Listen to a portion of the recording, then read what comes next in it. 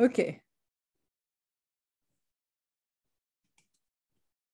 Great. So welcome to the Neuroscience Cafe. We're really excited to have you today.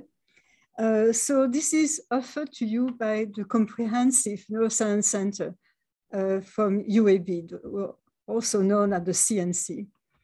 So it's really a platform of people, neuroscientists who are interested in brain research. It's not only basic scientists, but it's also clinical researcher. So at UAB, there are neuroscientists in different schools, different departments, and CNC is an opportunity for all the neuroscientists to connect and be together and understand what we are doing and make sure we advance science. So we have more than 500 faculty, clinicians, staff, students, and trainees, and about 200 faculty. So this cafe, Neuroscience Cafe, is a way to let the people of Alabama know about what type of research we are doing at UAB. It's really a way to share the wonderful work we are doing. So our mission is really to accelerate the discovery by promoting excellence in basic, translational and clinical neuroscience research, education and clinical care through integrating the UAB-wide neuroscience community.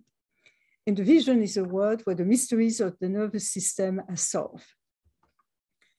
So I'm Adrienne Lati. I'm a professor and I'm a chair of the Department of Psychiatry, and I'm the director of the CNC. Lucas Pozzomilo, who is a professor in the Department of Neurobiology, is the co-director, and Lawrence Sinsich, who is an associate professor in the Department of Optometry and Vision Science, is an associate director. So today we are really excited to have Thom Houston presenting this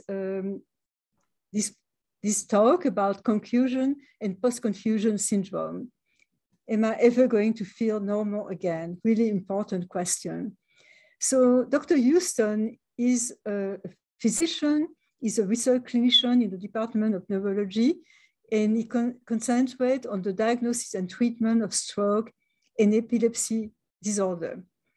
He earned his MD degree from the Medical College of Georgia and then did his residency at UAB.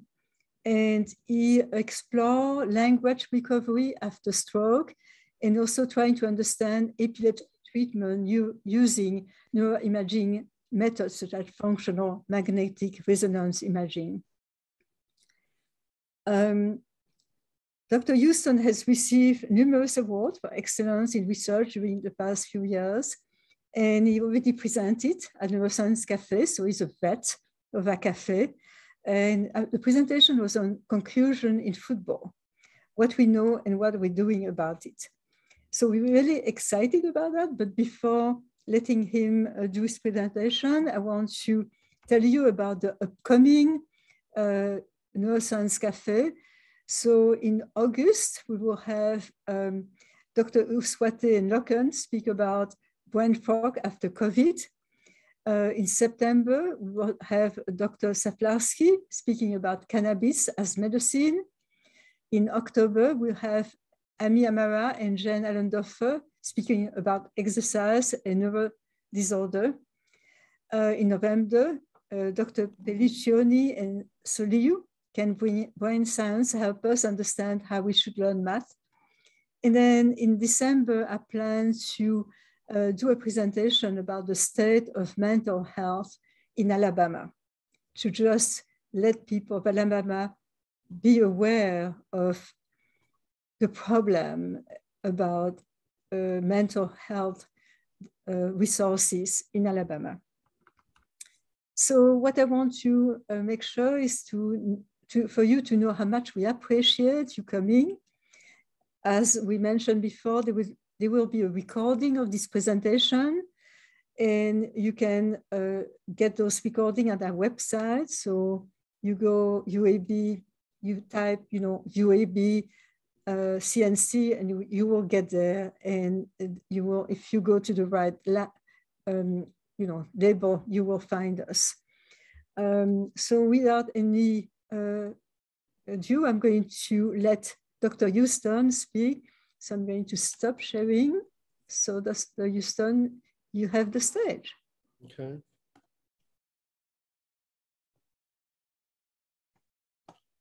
All right, can everybody see the presentation? Okay. So I'm Thom Houston. It's nice to have everybody here, and we'll go ahead and get started. I'm going to talk about concussion and post-concussion syndrome. And, in the flyer, I said, patients want to know if they're ever going to be okay again. So we'll kind of go through some of this, okay? So no conflicts of interest. I had some previous funding from the NIH for some of the work you'll see. And I'm a part of a team that has a patent on a football helmet, but we're not going to talk about that tonight, okay? So the objectives today, we're going to talk about the definitions of concussion and post-concussion syndrome. We're going to talk about diagnosis, treatment, and management of both acute concussion and post-concussion syndrome. And we're going to talk a little bit about the current knowledge of what happens to your brain during a concussion, as well as a little bit in the pathophysiology of post-concussive syndrome and kind of where research is going currently. Okay. So what is a concussion?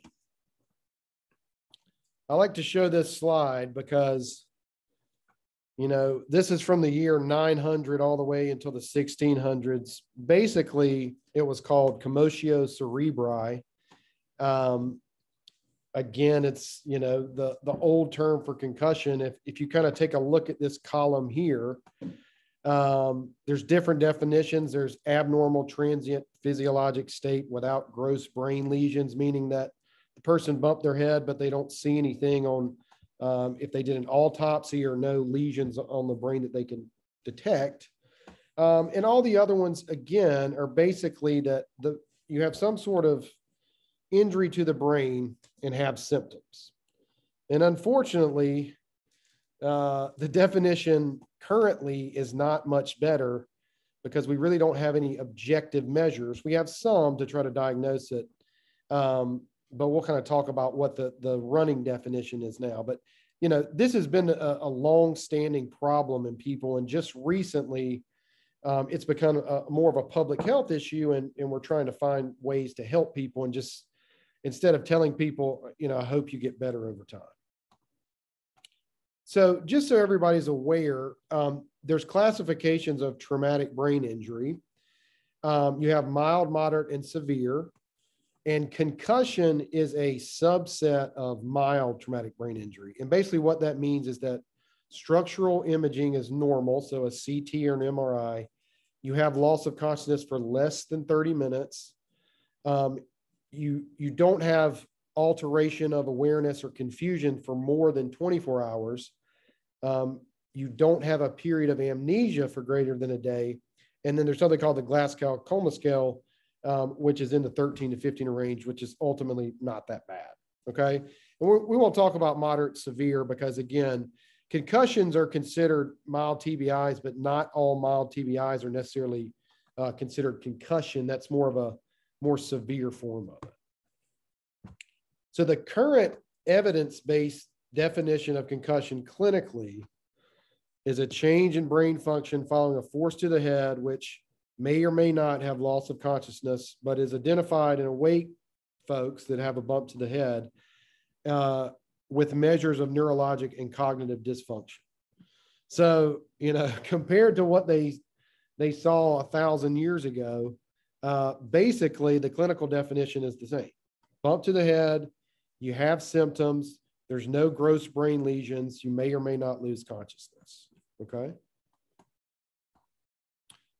So as far as duration and symptoms, the majority of concussion symptoms resolve within 7 to 14 days, regardless of what type of injury. So like car wreck versus sports injury. It doesn't matter. Most people, probably 80% or so, that number is not quite clear at this time, but get better by 2 weeks.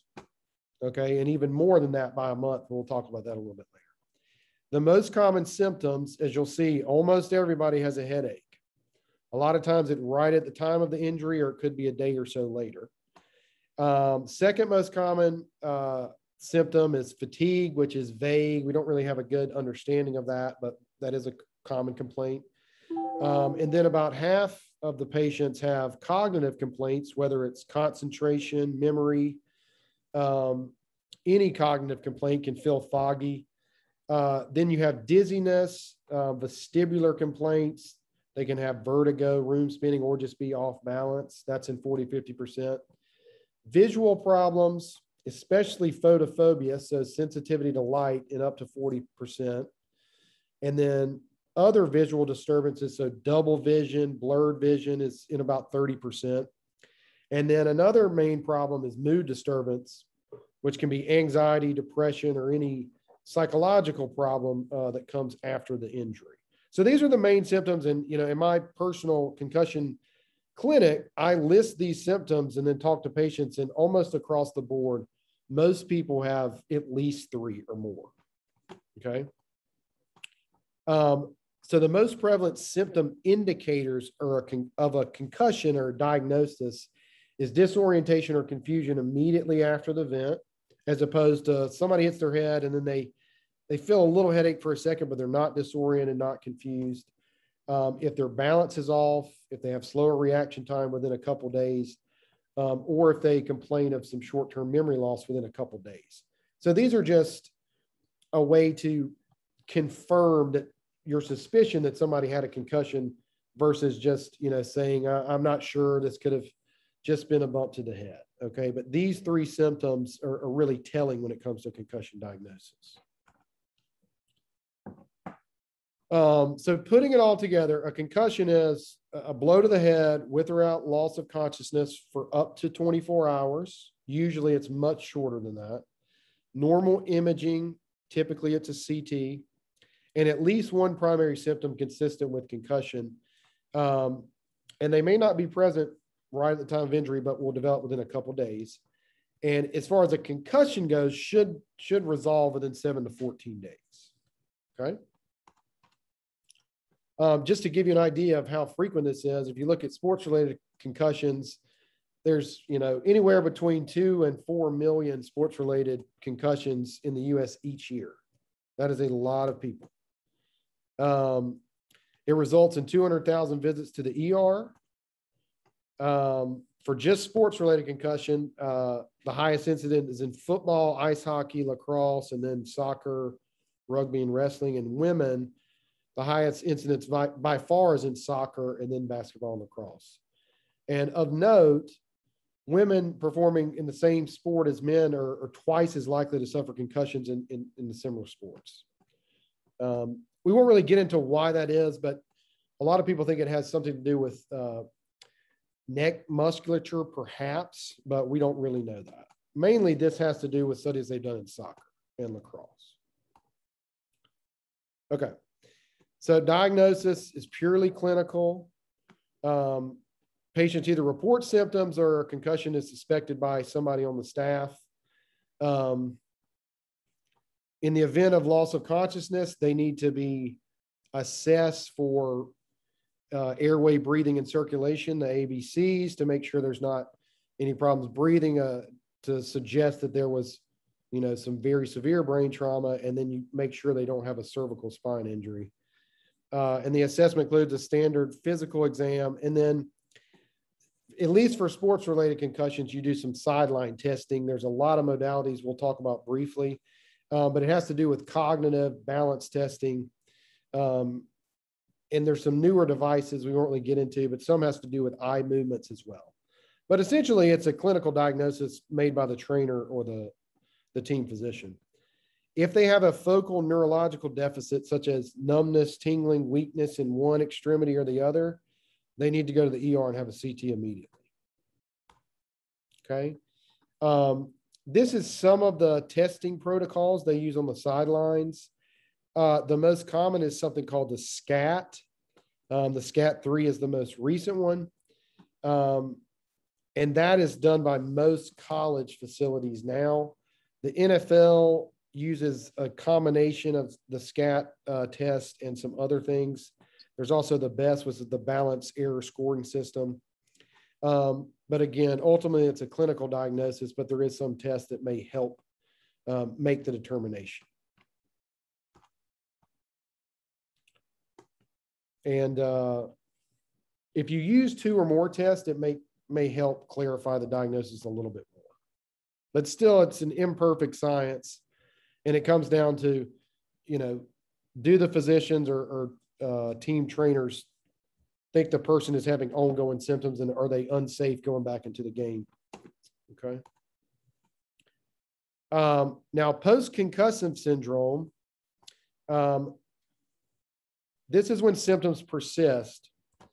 And the clinical definition, there's the ICD-10, which is a billing type code, and there's also the DSM-4, which is another way we use for diagnosis, mainly for psychiatric illness. But for the DSM, it requires 3 or more symptoms of any of these on the left here. So for that criteria, any one of these, or you have to have 3 of any of these for a sustained period, and we'll talk about how long that period is in a minute, in order to be diagnosed with post-concussive syndrome. The ICD-10 only requires, it also requires 3, but the DSM is actually 3 months of symptoms, which is also a little bit long in my opinion, but 3 months, 3 symptoms for DSM. ICD-10, it's just 3 or more symptoms listed. And as you'll see here, the DSM includes some personality changes, apathy, or mental health changes in anxiety and depression that's not in the ICD-10. I think this is a better group of symptoms to include because most patients have some sort of psychological complaint. Okay. So again, everybody agrees that you probably need 3 or more for these diagnoses, but I'll show you that's not entirely true.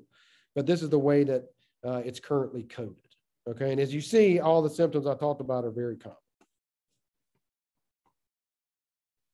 common. The newly proposed definition is 3 of any of these for more than a month.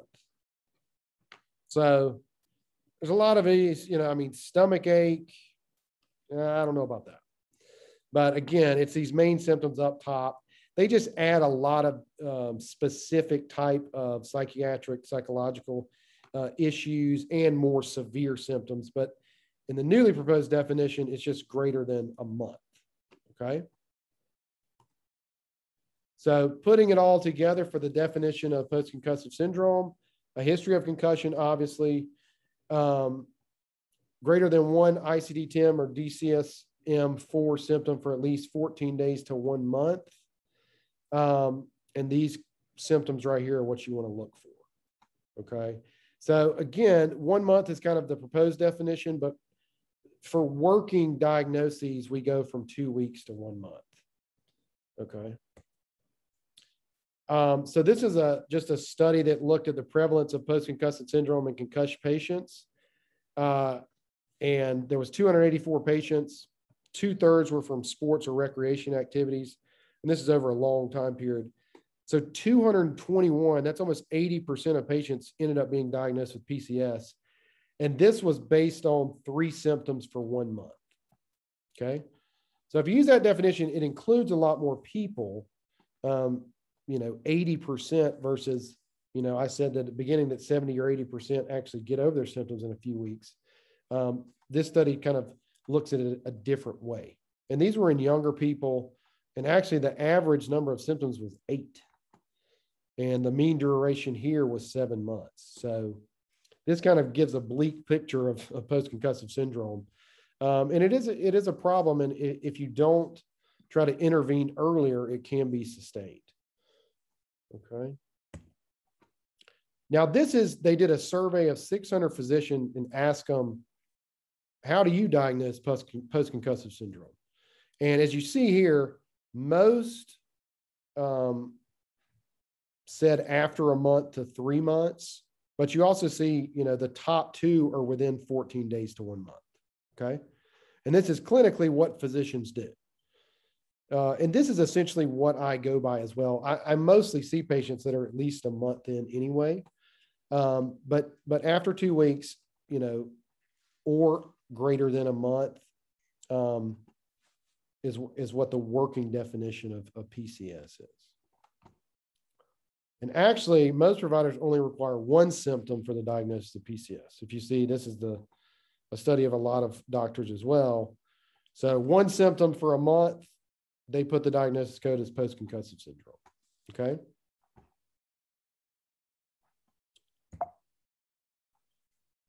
This is the post-concussive symptom score.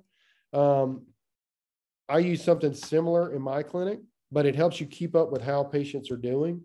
It's very simple. You can print it out online. Basically, they rate their symptoms themselves, of all these symptoms. And then you put the baseline, the first visit that you see them, you get a score.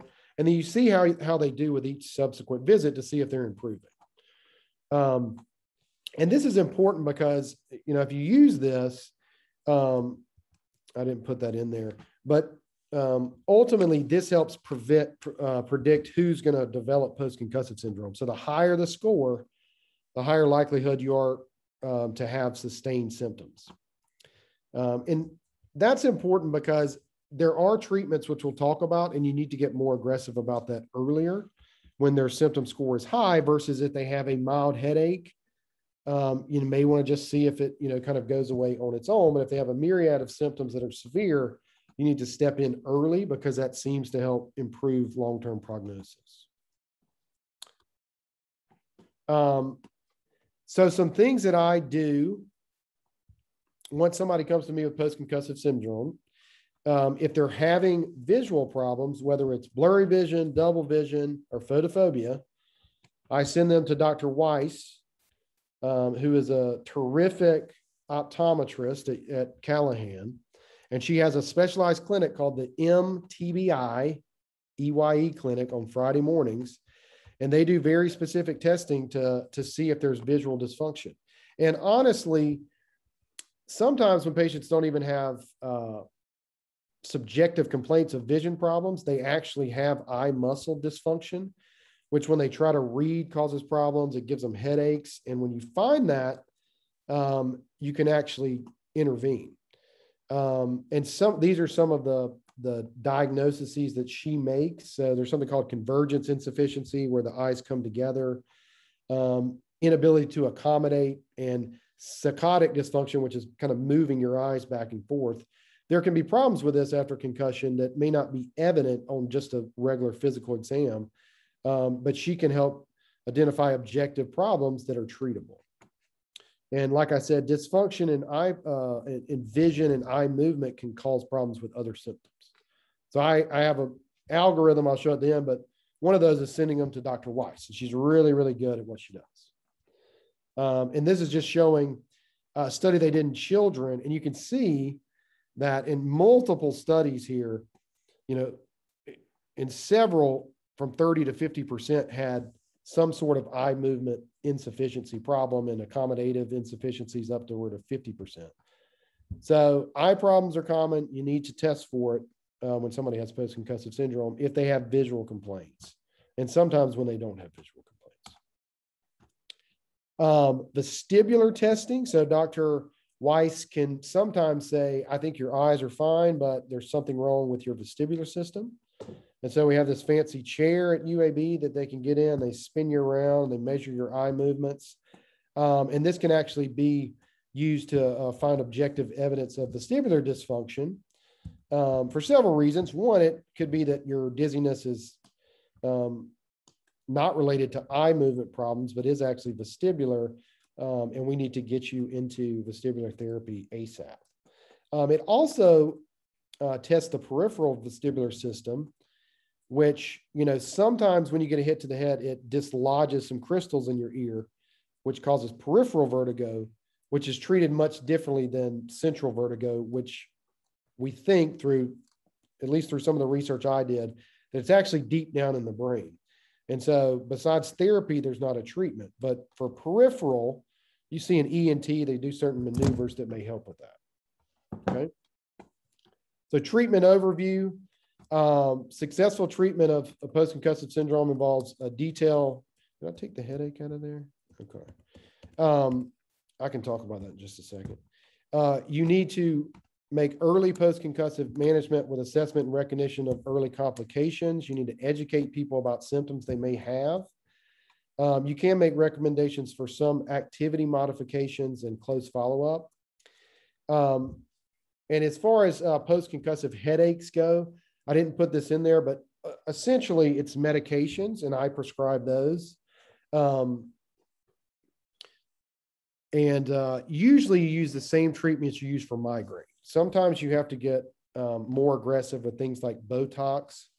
But I can answer some questions about that specifically after the talk is over. I thought that I left that. Okay, here it is. Sorry. I don't know why that slide came in there. Post-traumatic headache typically develops within 7 days. It's considered delayed if onset is after a week. If greater than 3 months, it's considered chronic.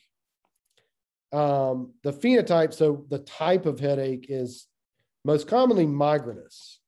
And then there's another fourth of folks that have probable migraine. And risk factors for persistent post-traumatic headache or female gender in a prior history of headache, especially migraine. In kids, actually, if you give them NSAID, so ibuprofen, early with the headache, they actually return to school quicker. So that was just one study we looked at. So this is what I was talking about, medication. So the main medication I use is something called amitriptyline. It's what we call a tricyclic antidepressant. Don't really use it too much for depression anymore, but it works great for headaches. That's usually my first go-to. Give it at night. It allows people to sleep too. May help mood a little bit. That's the good one. And it has about 30% responder rate. More aggressive therapy is something called Topamax, which is a seizure drug, but it has a lot of side effects. But as you can see, almost 50% of people get better. And the other ones are a blood pressure medicine and then another seizure medicine. But these two are typically what I go to, and people normally do better. Now, if they have a history of migraine, it's much more complicated. And these are the other interventions I was talking about. If you can't control it with meds, you have to do Botox. You can give them steroid injections back of the neck. Sometimes if they actually have neck problems from a wreck that's causing the headache, they can do physical therapy that may help with that. And these newer agents, you've probably seen them on TV that they use for refractory migraine. Not sure if they work in post-concussive headache, but if it is migrainous, then maybe. I haven't used them yet, but probably will in the future. This is showing another treatment, so vestibular rehab. So when we find that somebody has vestibular dysfunction, I send them to Brian King at Spain Rehab, and he is very good at what he does. And people actually get way better. And this is just showing that basically their scales of severity all go down after therapy. You can do that in community too. Most physical therapy places has somebody that will do vestibular therapy, but that's the only treatment for central vertigo. And the earlier you do it, the better people are. As I talked about with Dr. Weiss, these are the therapies that she offers. So there's vision therapy, which works on eye movements, but she also has these very specialized glasses that can help with photophobia and also for training your eyes back to the way they were before the concussion. And so that's why I send people to her, and then she recommends vision therapy sometimes. And a lot of it has to do with home exercises you can do yourself. If somebody has cognitive complaints that are severe, I send them to see Dr. Hollis at Spain Rehab. And he does, this is just an example of the neuropsych testing that he does. He comes back and tells me what he thinks. Most of the time, people are normal, and he tells me that he thinks that it's all the other symptoms that are affecting their daily life that are messing with concentration and memory, actually, because their scores are normal. But we go ahead and do this too. It's important to have this information. Emotional disturbance, so anxiety, depression, things like that. Zoloft, Celexa, and actually Ritalin, sometimes with attention problems, are effective for post-TBI depression. I have one patient that's on methylphenidate, that's Ritalin. You can see here that anxiety disorders and PTSD from the event are significant contributors to prolonged symptoms and should be treated aggressively. And there are really few studies to guide pharmacological treatment of irritability after MTBI, but the selective serotonin reuptake inhibitors, such as Celexa, Effexor, Prozac, things like that, are generally tried first before mood stabilizers. And I do use these fairly frequently when somebody has a prominent anxiety component, especially if their neuropsych testing shows that they're actually cognitively normal, but they have anxiety so bad they can't concentrate. This is just a little brief study, looks at Zoloft versus placebo for post-TBI depression. So a little bit more benefit. So kind of in conclusion, this is my treatment algorithm that I have come up with. So you have a concussion, you have these hallmark symptoms, and we treat each symptom individually and attempt to try to, keep the symptoms from snowballing, because the worse one symptom it makes everything worse. So you can see here, visual symptoms, send them to Dr. Weiss. Sometimes actually patients complain of double vision and it's actually functional. So they don't actually have double vision, but you can do some behavioral therapies that can help with that. Vestibular symptoms, we send them to vestibular therapy. Cognitive symptoms, they go to neuropsych testing, then possible meds. Also, counseling can help with this. And then mood symptoms, we try SSRIs and also counseling. And headaches is symptomatic treatment. Okay. So just a little bit about the pathophysiology of concussion. We think that there's some inflammatory component. Your brain gets shaken. And there's some evidence to suggest that the white matter is effective, as well as the deep matter structures. And so all this inflammation causes free radical production, and it can trigger what we call axonal problems, which are in the white matter, and can affect cognition. That's kind of the highways of information. And sometimes this neuroinflammation causes an accumulation of inflammatory agents, which can cause some swelling and things like that. Ultimately, we don't really know, but we do think there is an inflammatory component deep in the brain, not necessarily in the cortex, where the kind of the thinking happens, where the neurons or brain cells are located. So where is the damage actually occurring? This is a study that we did here. We found some abnormalities in the white matter tracts. You can kind of see these are the tracts of the brain that we do modeling with. This is actually one of the concussion patient's brains, but these black areas are white matter tracts where we found some abnormalities on fancy MRI imaging that looks at basically how water flows through the brain. And these are long tracts, and they have specific functions in language and memory and cognition. And this study actually confirmed some findings previously in large studies, especially in sports athletes. So this is just showing that the white matter kind of deep down in the brain can be affected by concussion, because that area is tethered to the spine, and it doesn't rotate as much as the white matter in the cortex when there's an injury, is what we think anyway. This is actually a person that we did a scan on, and what you're looking at here is a side view of the brain. This red is fluid, This is the ventricle that's supposed to have fluid in. But if you look, this is a guy pre-season and then post-concussive. And you see all this red back here in the, we call it the occipital, but the posterior part of the brain. There's a lot of edema and swelling back there. Now, this was just one case, but this guy had significant symptoms. And this is called NODI imaging. It's super fancy, takes a supercomputer to run the analysis.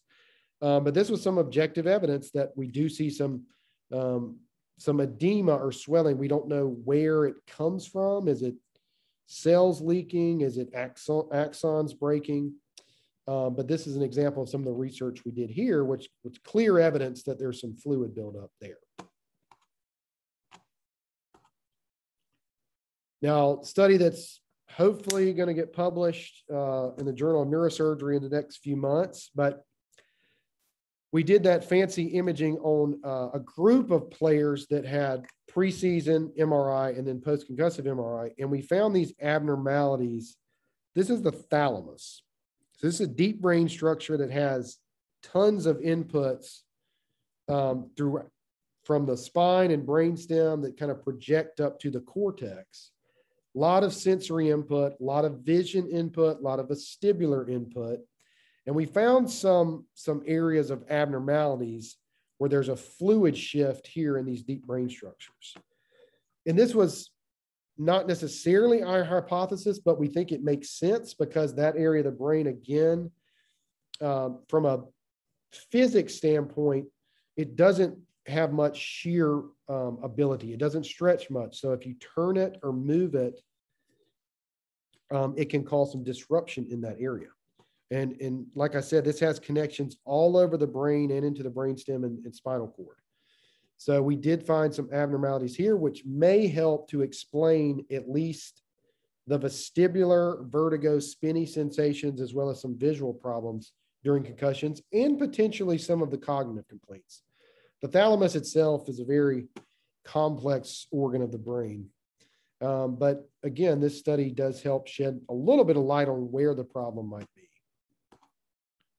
And you can see here, this is a picture of the thalamus and all these vestibular nuclei. So all these connections are kind of, all throughout the thalamus, but also in the area where we found those abnormalities.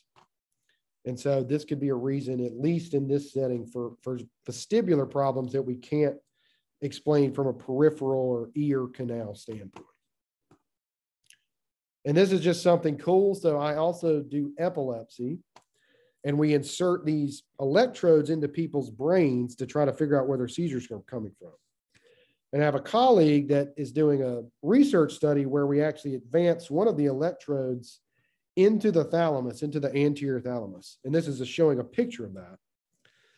And we can stimulate these electrodes with a current. We have a little box that does it. And actually in one patient, we were able to produce a vestibular and spinny sensation response, which really hadn't been documented before. So we weren't planning to see this, but it helped kind of confirm some of my suspicion, at least for the vertigo in concussion, that maybe it is a deep brain problem. So in conclusion, to kind of finish up, concussion is a clinical diagnosis with some help from some objective testing, especially sideline testing. Typically, symptoms resolve spontaneously within 2 weeks to 1 month. After that, it's considered post-concussive syndrome. Post-concussive syndrome is common and disabling that affects a substantial number of children and adults. You need to use a multimodal assessment and also multimodal treatments to help improve long-term outcomes and get patients back to themselves quicker. At least from my experience, earlier intervention may help prevent prolonged persistent symptoms. So fixing vertigo, getting headaches under control, treating anxiety early may help them get better quicker. And lastly, the thalamus and some of its white matter, those information highways that connect up to the cortex, may be involved. And although there's not really a therapeutic target, it's important to understand why people are getting this myriad of symptoms. these are the people that I've done research with in the past. You can take a look at that. It was a very group effort to get all this done. And that's my family and cats.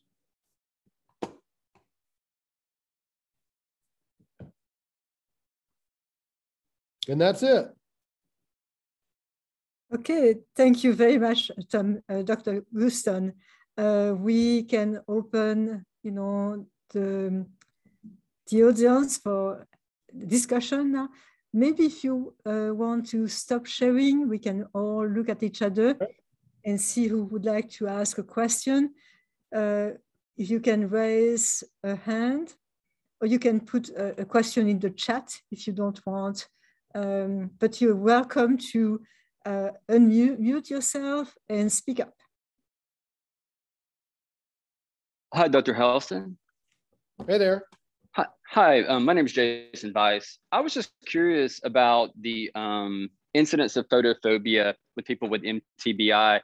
Have you noticed or found clinically that there are particular types of lighting that these individuals are more sensitive to, like, indoor fluorescent lighting, certain wavelengths? And what is your thoughts on in terms of the filters? They used to talk about specific, like, rose colored filtration. Is that still something that you guys use therapeutically, or have you noticed any kind of improvement with those types of interventions?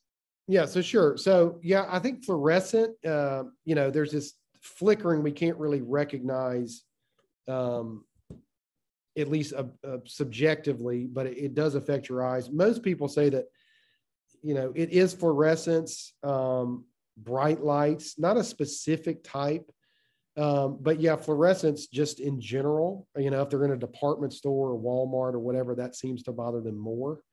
And actually filters, and Dr. Weiss honestly knows more about this than I do, but she has specialized filters that she uses all the time that really helps. She uses a lot of transition lens as well, so that, a lot of times these patients, they have blurred vision, they don't know it. And actually their visual acuity has changed. So she gives them glasses, but then the transition glasses, I don't know exactly what filters they use. I think it's polarized, but it does seem to help tremendously. But as far as the particular filters, I'm not sure. But it does help people.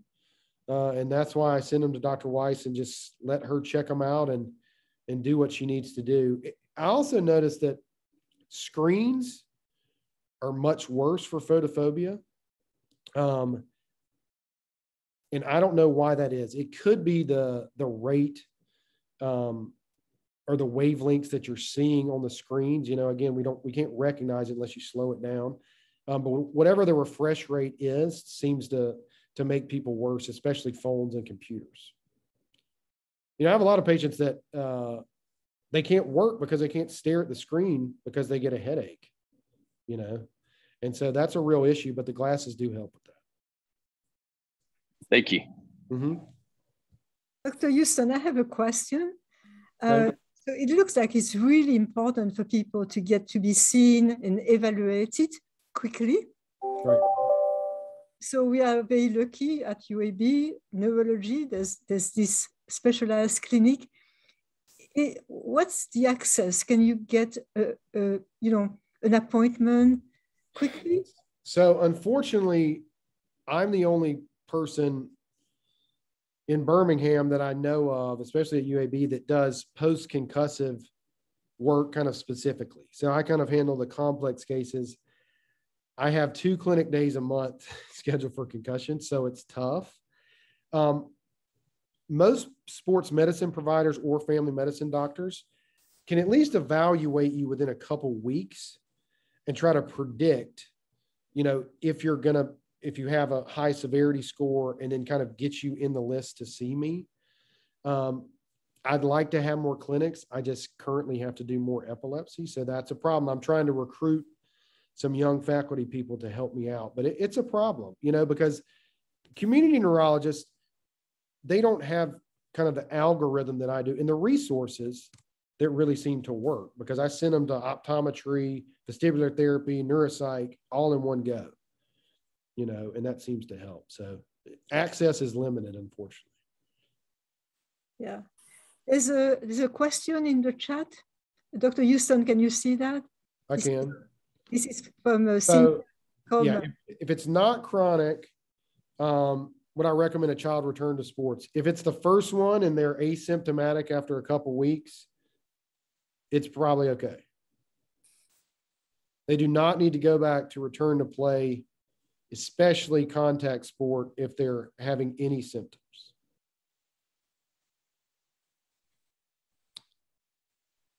Let's see. There are two questions. There's, you see that? You have to scroll down. Yeah. So do I think chronic microglial activation contributing to PCS? Probably. You know, I have some patients that had a wreck or something like that 5 or 6 years ago, and they're still symptomatic. So there has to be some ongoing process. It's not, I don't think there's permanent damage that's been done, because if I start to treat them, they tend to get better even after this time period. So I think there is an inflammatory component.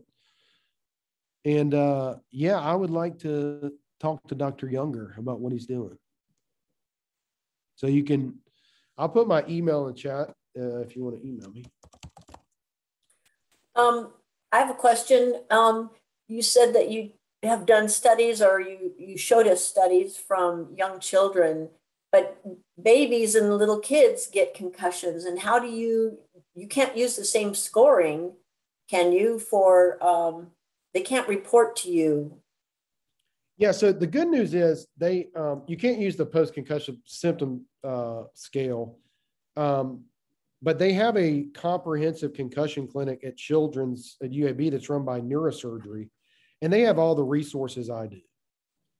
And they have different ways of kind of scaling their symptoms. You know, it could be from parents reporting or things like that. But that's a great, that was actually, I used some of their knowledge to start my clinic, actually. But that's a great resource. They get kids in quick. So that's something that should be utilized at Children's for sure. Yeah, but it can be difficult, especially, you know, super young kids is tough. And I'm mainly an adult neurologist, but, you know, hopefully you hope that kids that can't intelligently talk about their symptoms, it's an issue. But that's why they can do vision testing and things like that in kids as well. Thanks. Return to school, should the academic program be attenuated in some way?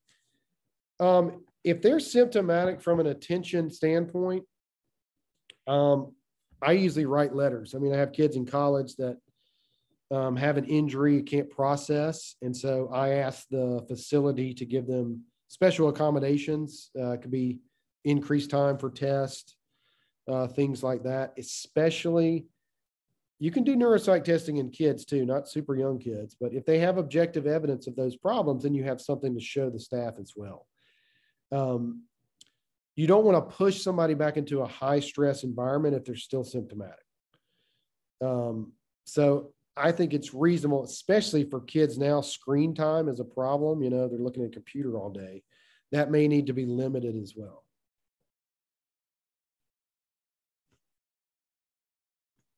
Okay.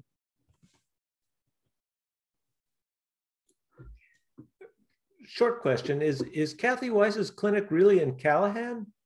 I thought it was either an optometry or a joint with Children's. I think it's in Callahan. Okay, I'll have to check with her. Yeah. Yeah. I'm pretty sure.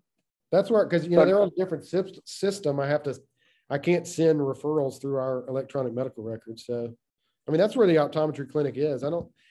She may do a separate one at Children's too. I'm not sure.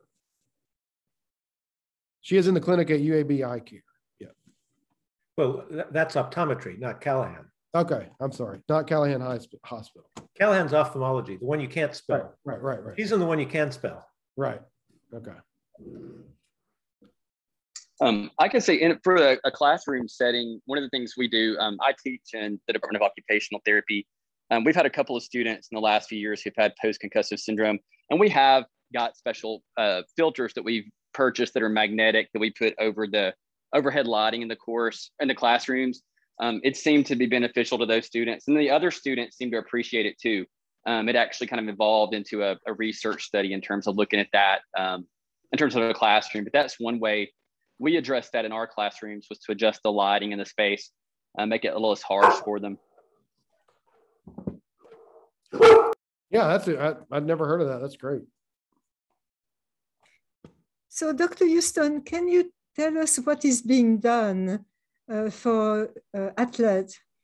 You know, I mean, the number you have shown are just pretty impressive. The number of young people get, you know, into concussion. So right. What is being done for that? You know, do you want to know specifically about athletics or? Yeah, well, you know, you show a number of, you know, young right. So sports-wise. Sports-wise, right. You know, basically what has happened is that they've cracked down a little bit on diagnosing earlier and not pushing people to return to play. So ultimately, you know, what I initially wanted to do was to try to prevent concussions in football by technology, but that doesn't seem to be where they put the money now. So it's more about correctly diagnosing it and not pushing back people into play where they could get a second hit, which would increase inflammation and decrease outcomes. There are, you know, I go to the concussion the national conference every year, and there's a lot of new devices they have, sometimes that measure eye movements that are more objective, but the data is still not 100% on that. There's some work that people do with iPads to try to have some objective measures, because it's tough, you know, especially in college athletics, because there's so much money involved in, you know, if somebody's in the national championship game and they bump their head, but they say they're not having symptoms, but they are, and they go back, you know, that's a huge issue. And it's not just, you know, on the player or the team physician. You've got all these people that are trying to weigh in, and we really need some objective findings where you can stick somebody somewhere, do the test, and say you're done. You know, so they're trying to get better about that. Coaches are becoming more aware of this could be a long-term issue if you push players. So from that standpoint, that's kind of what they're doing to try to help long-term outcomes. But prevention-wise, reducing contact in practice has helped some.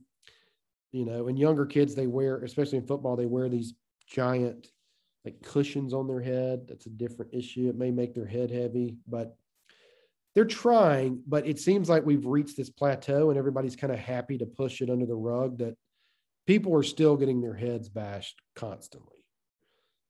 And it's probably underreported still. And we're just not doing enough, in my opinion, from a technology standpoint, to help prevent some of this. Thank you. Mm-hmm. Do we have more questions? You can unmute or you can put it on the chat.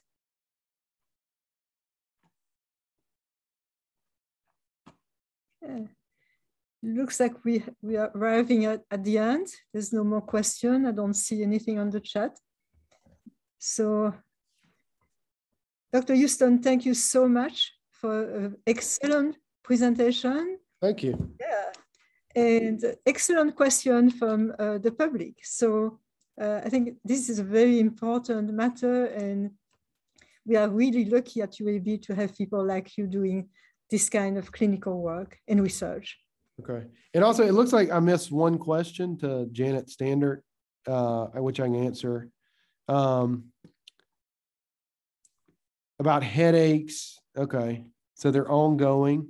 Yeah, you know, if it's just post-traumatic headache, you can try a local neurologist or your primary care doctor to start a preventative medication that you take every day for the headaches.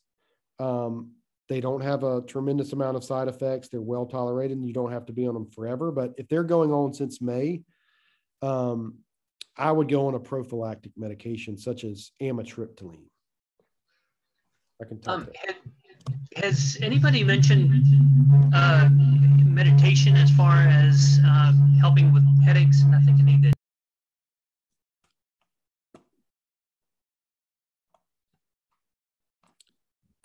We can't hear you. See if you are muted. Wrong computer. Sorry. I've got two computers. One of them has a mic and one doesn't. Let me turn off the other one. Mic. Crap. There. Is that better? My question is, have we done any studies as far as using meditation to help with headaches with concussions? Not that I'm aware of. Certainly, you know, there's an obvious psychological overlay to a lot of people, especially chronic headaches. So, you know, if somebody came to me and said they wanted to try that, I would be all for it. You know, it's a non-medical treatment, but as far as studies for specifically post-traumatic headache and meditation, I am not sure if there's data on that or not. It wouldn't hurt, you know, so, and that, you know, that would help a lot with some of the, you know, I send all these people to counseling too for a lot of different reasons, but, you know, helping yourself with that type of intervention, I think would help for sure.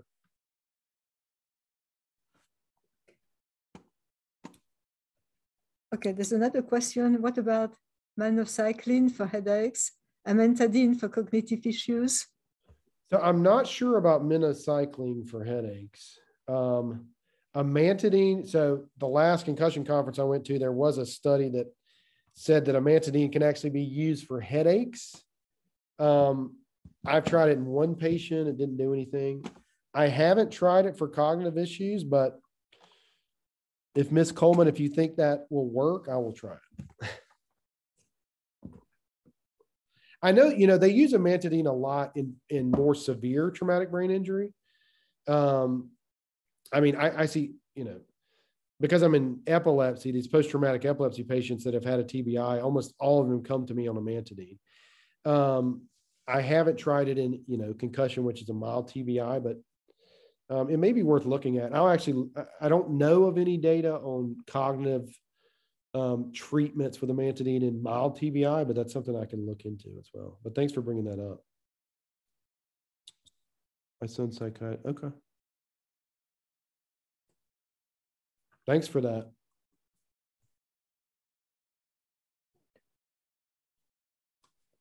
Okay.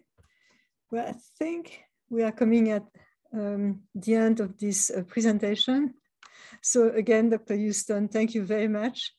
And thank you for the wonderful questions. And then we'll see you in a month. So have a great evening. Okay. Thanks to everybody. Have a good night.